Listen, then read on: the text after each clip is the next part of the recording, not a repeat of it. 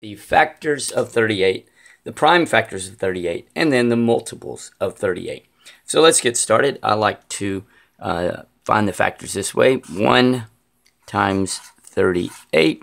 Then find all the numbers in between that multiply together to equal 38.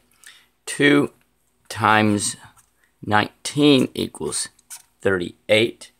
And then 3 does not go into 38. 4 does not go into 38. Nor does 5, 6, 7, 8, 9, or 10. So the factors of 38, pretty easy. 1, 2, 19, and 38. Now, if we create a factor tree for 38 to find all the prime numbers, it will be very similar. 2 times 19 equals 38. I will circle the 2 because it is prime, and also the 19. So the prime numbers that multiply together to equal 38 are 2 and 19. Now let's tackle the multiples of 38. Okay, the multiples of 38 are as follows.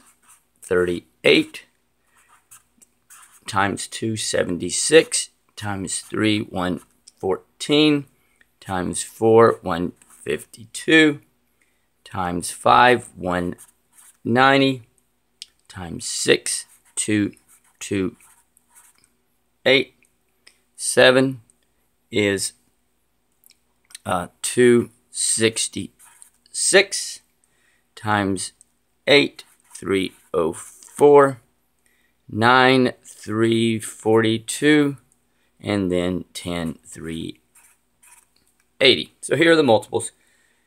76 times 3, 114, times 4, 152, times 5, 190, times 6, 228, times 7, 266, times 8, 304, times 9, 342, and then 380.